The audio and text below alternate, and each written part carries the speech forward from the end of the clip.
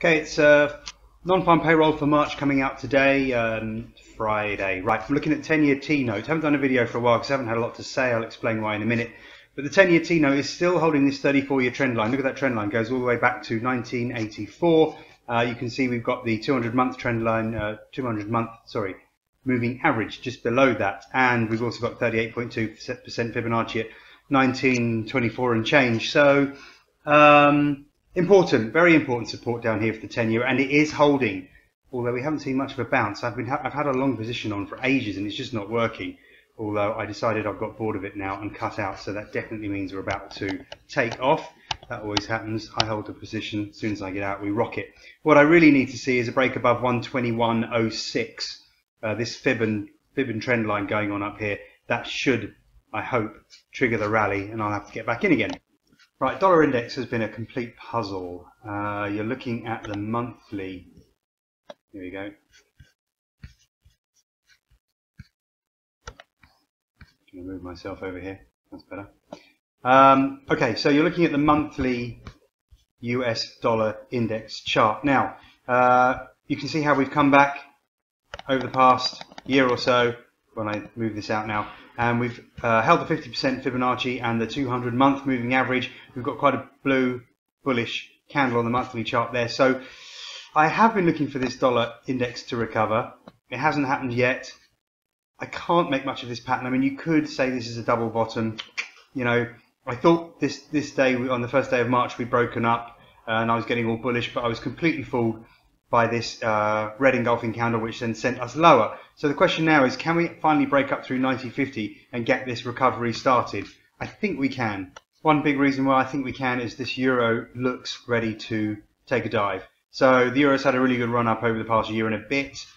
We got up to the 23.6% fib at 125.16, gave that a good going over, or almost got to the 61.8% fib you see on the monthly chart here at 126.01. Didn't quite make it. We were halted by the 200-month moving average and the 100-month moving average. So you can see there is a heck of a lot going up at going on at 125.00, 126.00, and it certainly has done its job of stopping the market in its tracks. You can see we're also very overbought on the monthly chart. And I'm looking very long term, but I think you have to in this particular case. Now then, is this a head and shoulders pattern or even a double top? Well, certainly we've had the double top already, but this could also be a head and shoulders pattern. Left shoulder head, right shoulder. We won't know for sure until it's broken below the neckline, which is quite low down. So unfortunately, we have quite a wait to see if it happens. But there's a lot going on with trend lines here as well, as you can see. So ideally, we need to be patient and wait to see what happens at around the 121.5 area, and with 121. Break below 121.20 being the sell signal. You might not want to wait that long. Obviously, we've got to see it come off another 150 pips or more before we get the sell signal. But anyway, it is looking pretty negative at the moment. The Aussie dollar doesn't give us many clues. Aussie versus the US, it's been in a bit of a correction recently. We are in a very gentle upward sloping channel, as you can see, but I can't get bullish unless we get back above 98.50, and the daily chart is a bit of a mess here. Again, we have held a 50% fib and there is a trend line there, but that's not a very important trend line, and these moving averages are a bit of a mess. So I'm not seeing many signals from the Aussie. I don't really know what's going to happen with that one. It's one to leave alone, I think. New Zealand dollar on the longer term charts is a complete mess. Daily chart gives us some idea. You can see that we've held this 38.2% Fibonacci support at 71.85. We've also held the red 200-day moving average, which is just below it. We've had a good bounce off there. So we have got a double top, but that hasn't really kicked in yet. So for my money now, the fact that we've held this support gives us a chance to rally. Obviously, if we could get through this week's high at 73.11, that would be encouraging. And then we'll see if we can test that 74.30, 74.35 area if we do push higher. Again, not the strongest chart I've ever seen. You know, not really giving me a huge amount to go on. But if you put a gun to my head and said you've got to put a position on, I would buy it.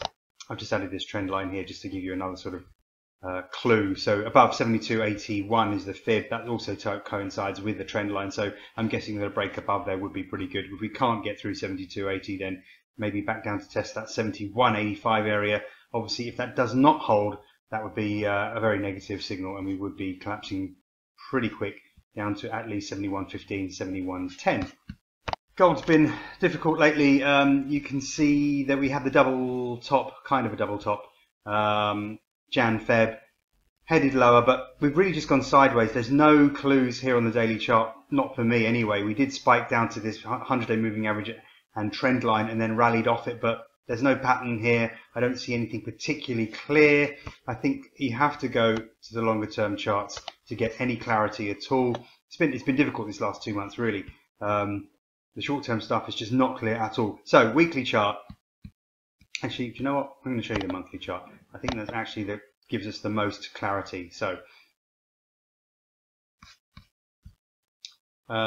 firstly, before you think it, this is not an inverse head and shoulder. This is not a left shoulder head, right shoulder formation, because it's completely out of proportion with the decline in the gold price. So I do not see this as a very bullish inverse head and shoulders. I think people are talking about it. Maybe they're right. Maybe I'm completely wrong. But I don't see it like that. What I see is strong resistance from the 38.2% fib around 1379.80, which we haven't managed to get to because we've been held back by this trend line here, which goes back to the high of 2014, joins the high of 2016, and the high of 2017. So this to me is very important. 100-month blue moving average also causing us to struggle. So I think that this chart tells us that gold is going lower, but again, a bit of a mess really. No clear patterns. I'm going to go with a negative outlook.